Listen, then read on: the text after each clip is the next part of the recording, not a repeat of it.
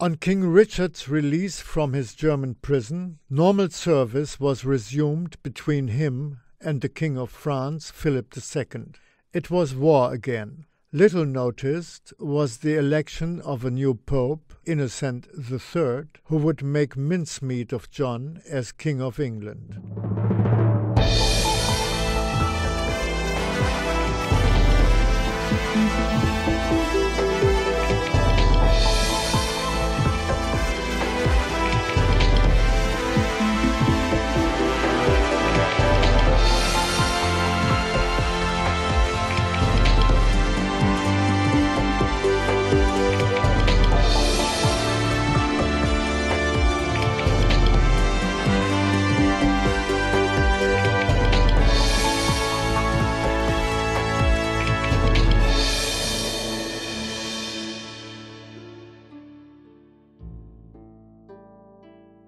In January 1198, a little-known man by the name of Lothair was elected Pope within a day of the death of his predecessor, Celestine III.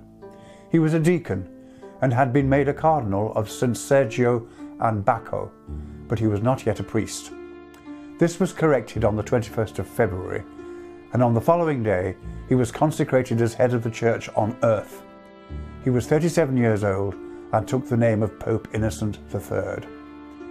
He will become a leading character in our story because he would very nearly destroy John and, at the last minute, save his throne and very probably his life. By 1198, Richard I and Philip II of France would reach the depths of perfidy in their war for the domination of France.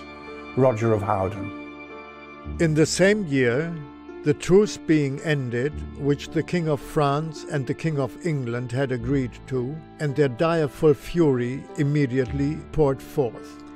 And, all the conferences being put an end to, each entered the kingdom of the other in hostile form, and depopulating the lands, carried off booty, took prisoners, and burned towns. The King of France also, finding a new method of venting his rage against the people, caused the eyes to be put out of many of the subjects of the King of England, whom he had made prisoners, and thus provoked the King of England, unwilling as he was, to similar acts of impiety. Philip II was trounced by King Richard at the pitched battle of Courcelles in Upper Normandy, causing the French ruler to flee to the castle of Gisors, much of which still stands on the river Epte. A wooden bridge over the Epte collapsed as Philip and his army crossed the river. Roger of Howden takes up the story again. Philip, King of France, having assembled a large body of troops and citizens, marched forth from Mantes on his road to Courcelles. On hearing this, the King of England went forth to meet him and fought a pitched battle with him between Courcelles and Gisors, in which the King of France, being worsted, fled to the castle of Gisors.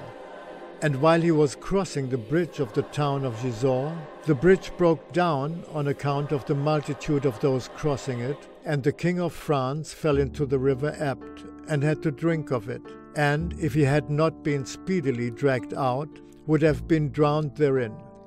In this battle, Richard, King of England, laid 3 knights prostrate with a single lance, and there were taken prisoners many illustrious men among the knights of the King of France. It seems likely that Prince John was with his brother, if not on campaign, at least in France.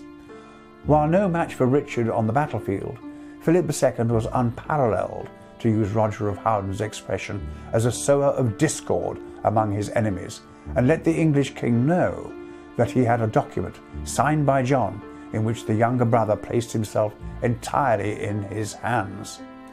Richard believed it, perhaps based on John's past behaviour, but possibly concerned, as all despots were and are, with any conspiracies against them, real or imagined. All of John's manors and estates were seized on both sides of the English Channel. John denied the allegation vehemently and expedited 2 knights to Paris who demanded to be shown the document, which Philip could not produce. Like any clever plotter, King Philip would not have been at all concerned at being shown to be a liar. The temporary rift between king and brother heir had been achieved and may have changed Richard's mind about Arthur of Brittany's succession to the Angevin Empire. Philip may have thought John an easier bird to pluck. As we have seen, Richard had little time left in this world before he was hit by Bertram de Gourdon's crossbow bolt and died. The starting gun had been fired, and King Philip felt confident enough to attack and take Evreux in Haute-Normandy. The heartland counties of the Plantagenet dynasty, Anjou, Maine and Touraine, declared in favour of Arthur of Brittany. John, with his mother Eleanor, started well in France, taking Le Mans from the rebels, and in England, where the baronage were caused to accept John as the new king. We also attended John's coronation at Westminster Abbey, preceded by his inauguration as Duke of Normandy. By June 1199, John was back in Dieppe and at Rouen on the 24th, where Philip, Count of Flanders, led the Plantagenet supporters and did homage to King John. Prince Arthur, whom we saw taken into protective custody by the King of France, was created Duke of Brittany by him as his feudal overlord, which must have rankled with John, who at the meeting with King Philip refused to do homage for his Duchy of Normandy. Prince Arthur's supporters in western France were also concerned by the French king's levelling of Breton castles to the ground. Hardly a friendly act, which may have smoothed John's path in the reconquest of the duchy. Further good news came when one of John's commanders, William de Roche, spirited Prince Arthur out of King Philip's less than hospitable entertainment. Another irritant for the King of France was that the new Pope, Innocent III, set aside the divorce granted to him by the French clergy, freeing him of his Danish wife Bathilda. Philip had remarried and was told to put away his adulteress, or Innocent would place an interdict on the Kingdom of France. In a private vendetta, Philip, a bastard son of the late Richard the Lionheart, killed the Viscount of Limoges. To continue with the banalities of life, even of kings, at a time of war and devastation, John divorced his first wife, Louisa, the daughter and heir of William, Earl of Gloucester, and married Isabel, daughter of Aylmer, Count of Angoulême, the first wife having not in 10 years produced an heir.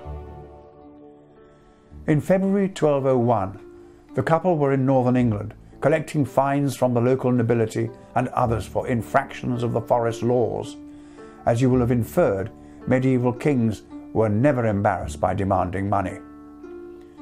The king and the queen went south to Canterbury in April, where they were both crowned by Hubert, Archbishop of Canterbury, on Easter Day. The king then went to Portsmouth, where he had ordered his barons to embark for France. Some turned up and paid a scutage instead of sailing with the rest of the army, and John gave William Marshal, Earl of Pembroke, and Roger de Lacy, Constable of Chester, 100 knights each, and sent them in advance of his main force. It is thought that a knight counted for 6 men, the nobleman himself and 5 men to maintain him and who could also fight. The king gave 100 knights to Hubert de Burgh, his chamberlain, to guard the western marches abutting Wales. In most ways, John was more an emperor than the Holy Roman Emperor in Germany. The English Empire, for it was no longer really the Angevin Empire, included England, much of South and East Wales, Ireland around Dublin, Normandy and most of northern France, and Aquitaine, more or less the whole of southwest France.